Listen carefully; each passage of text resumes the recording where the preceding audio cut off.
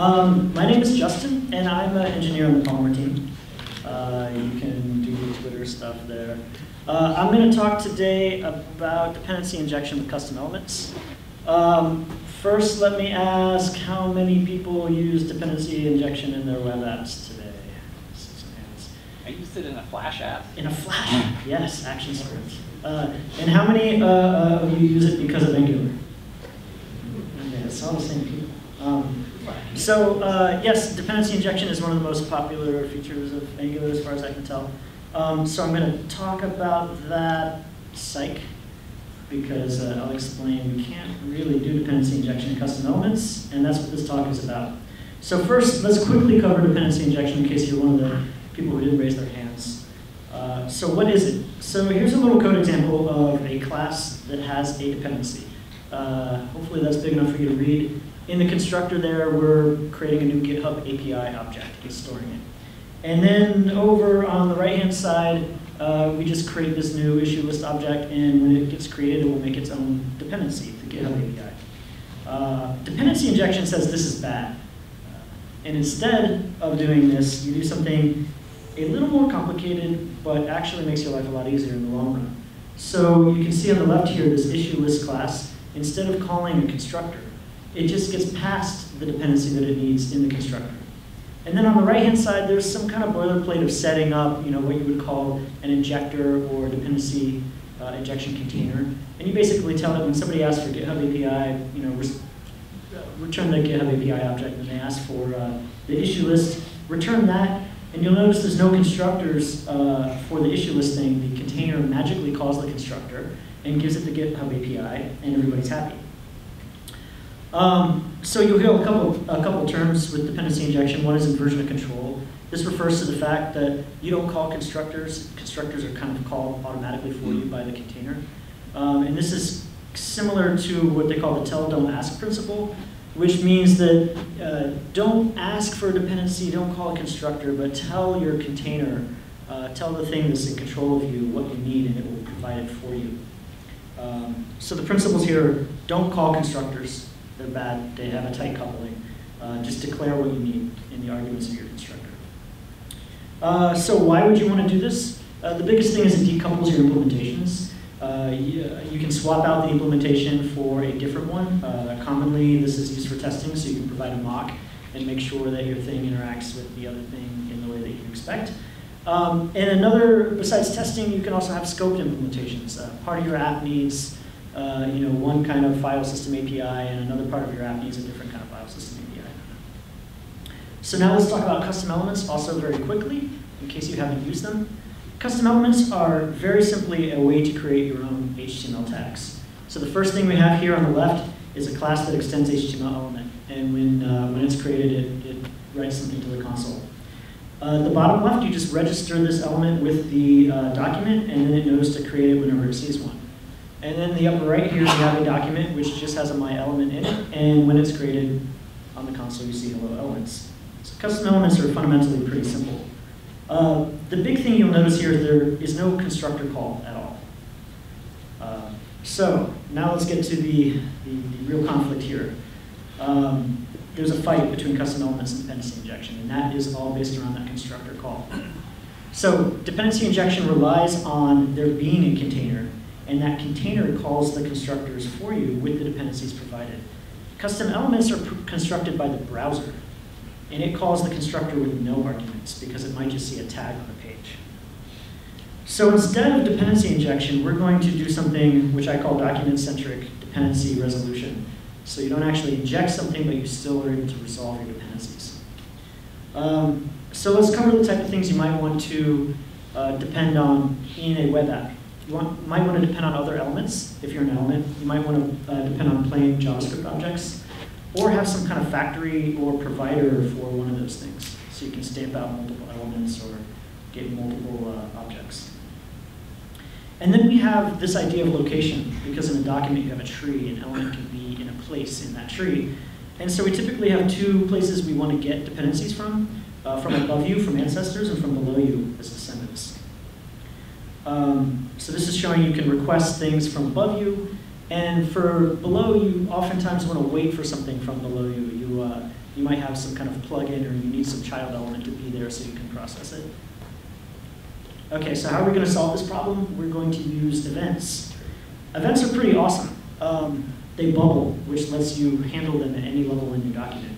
They're cancelable, so once you handle them, you can say, I've handled it, stop propagation. And in our case, they're really awesome because they're synchronous, which means you can fire an event. It can be handled somewhere up the tree, and on the very next line after you fired that event, you can look at it to see if it got handled in the proper way. So this makes us happy. All right. So here's what we do to kind of emulate dependency injection. So you fire an event to request a dependency. Somewhere else in the tree, you handle that event and provide the dependency to the event object that it received. And then lastly, you retrieve the dependency from the event object. So I'll show you how it's done. The first thing we'll look at is an element. This is a custom element that is requesting something. So in the attached callback, which is called when the element enters the document, it's going to call this API it has on itself called request provider. And it gives it a name that's a key, and then it invokes the provider. So it says, give me a function which will make a thing for me, and then call it. And that's my a thing. Request provider is a very simple idea. Basically, it creates a custom event, and I call it a request provider event, strangely enough. This thing bubbles, and it dispatches it. And then the very next line after it dispatches it, it just goes and gets the provider out of the event detail. So this is something that could be done in any kind of library. And then let's look at the provider. So the provider also, when it's attached to the document, it says, I want to provide a thing. And here's a function, the factory, that will create a thing. And the provide method is very simple. It says it's just going to store the factory in a map. And there's the thing that makes it all go is this event listener that listens for this request provider event. And then if it has a dependency or a factory to provide for this thing in its provider's map, it will, these are the two lines inside this if statement here, it sets the factory onto the event detail, and then it stops propagation of the event. So what's happening here is the event bubbles up until somebody says, oh, I have one of those things. I'm going to stash it into the event object, stop propagation, and then you can continue with your dependency. So now let's do a demo.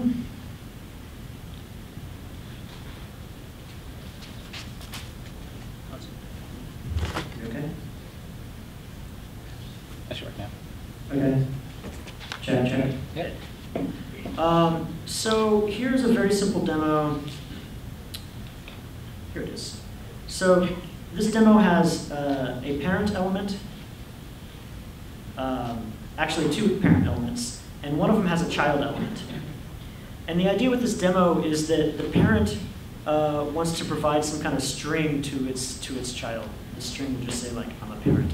And the child has a dependency on this string. The child says, like, I want to know, it's like a hello world demo, I want to know who to say hello world to.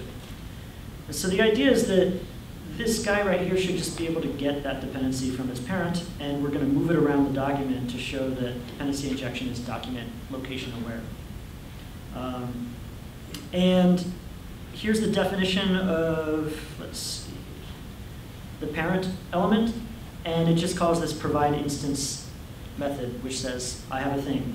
And the thing, you can look it up if you under the key name. And in the child, here's the definition of the child element. It has the inverse call, which says, give me a thing with a key of name.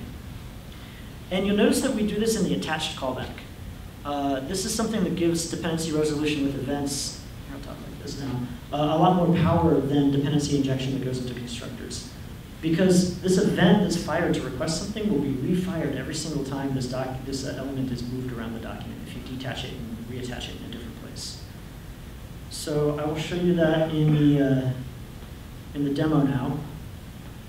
Here are the two container elements, and here's the child element. And you can see that it says the parent is parent1 right here. That's just the string that the parent was providing. And if I click the reparent button, I'm moving this child element back and forth between the two. And you can see that the text here changes.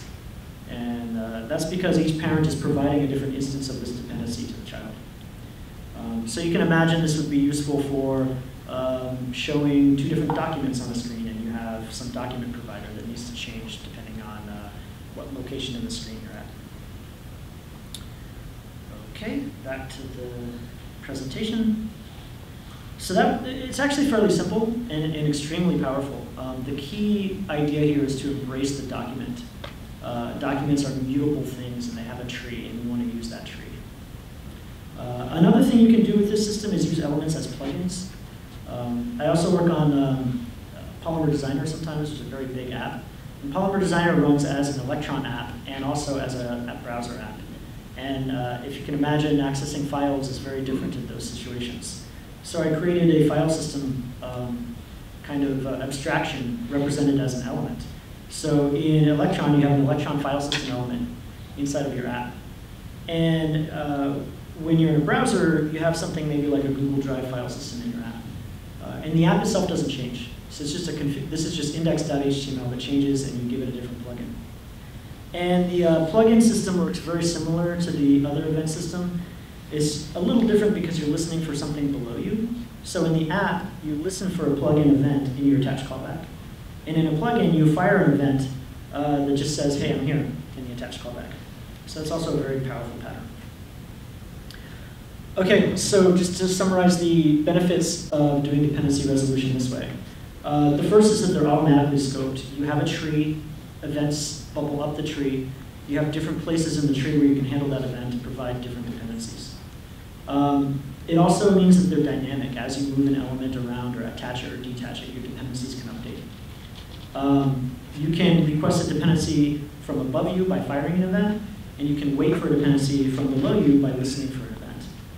And one awesome thing about this too is that doing things this way is more of a protocol than some kind of tight coupling to a library or a framework. These protocols are very simple, and any element could implement them from scratch. So that's all I have for my quick talk. Thank you. Here's how to contact me and the Polymer team. And the demo that I put up there, along with some Polymer behaviors that will automatically let you request and provide dependencies, is up at this URL on GitHub here.